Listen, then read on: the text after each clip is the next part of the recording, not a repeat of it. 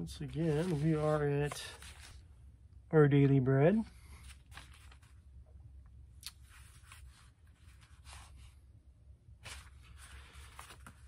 This is the first time I've read these, so like I said, I do not endorse this or whatever. Seems pretty good so far. I'll only disagree with a couple of things, but let's see here. Powerful and loving. This is inspired out of Deuteronomy 4. You came near and stood at the foot of the mountain while it blazed with fire to the very heavens, with black clouds and deep darkness. In 2020, excuse me, in 2020, the Ecuadorian volcano Sangay erupted. The BBC described the dark ash plume, which reached a height of more than 12,000 meters. I think that's what that says. The discharge covered 4 provinces, about 198,000 acres, in gray ash and grimy soot. The sky turned dingy and grim, and the air was thick, making it difficult to breathe. Farmer Feliciano Inga described the unnerving scene to El Comercio newspaper. I'm having a heck of a time here. Farmer Feliciano Inga described the unnerving scene to El Comercio newspaper. We didn't know where all the dust was coming from. We saw the sky go dark and grew afraid. The Israelites experienced a similar fear at the base of Mount Sinai, as they stood at the foot of the mountain while it blazed with fire. With black clouds and deep darkness. That's Deuteronomy 4. God's voice thundered.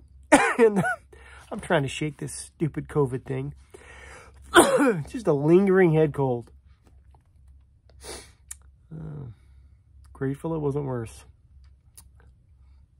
In black clouds and deep darkness, God's voice thundered and the people trembled. It was terrifying. It's an awesome, knee-buckling experience to encounter the living God. That it is. Then the Lord spoke, and they heard the sound of words but saw no form. The voice that rattled their bones provided life and hope. God gave Israel the 10 Commandments and renewed his covenant with them. The voice from the dark cloud caused them to quake, but also wooed and loved them with tenacity. God is powerful beyond our reach, even startling, and yet he's also full of love, always reaching out to us. Excuse me. This might not have been a good idea. A God both powerful and loving, this is who we desperately need. When has an encounter with God made you tremble? How did he also communicate love? God, at times I've approached you too casually, assumed too much. Thank you for your patience with me, and thank you for your love. I will point something out.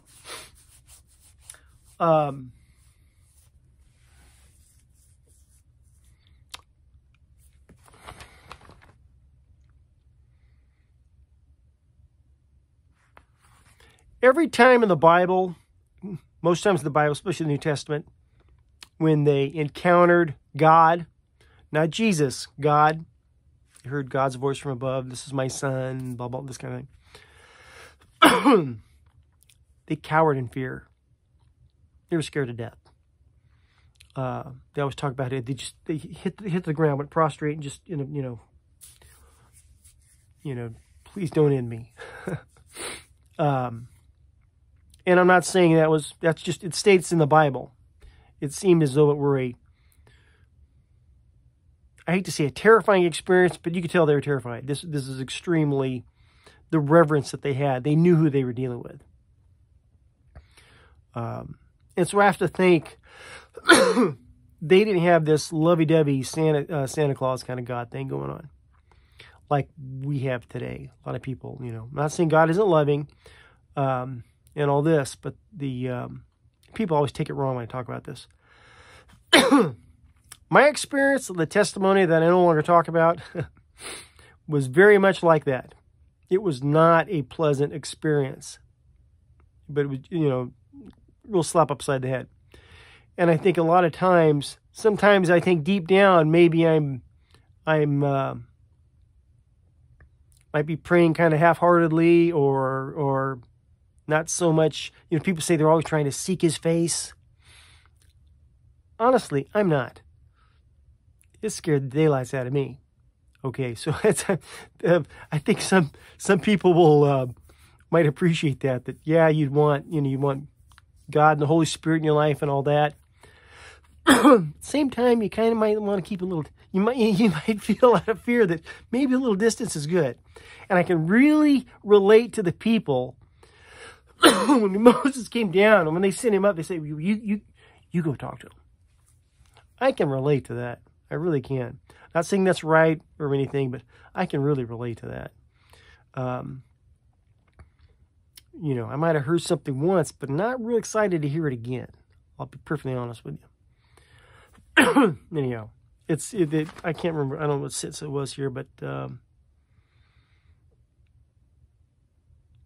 yeah, God's voice thundered, and the people trembled. It was terrifying. It's an awesome knee-buckling experience to encounter the living God. Amen. Love you. God bless.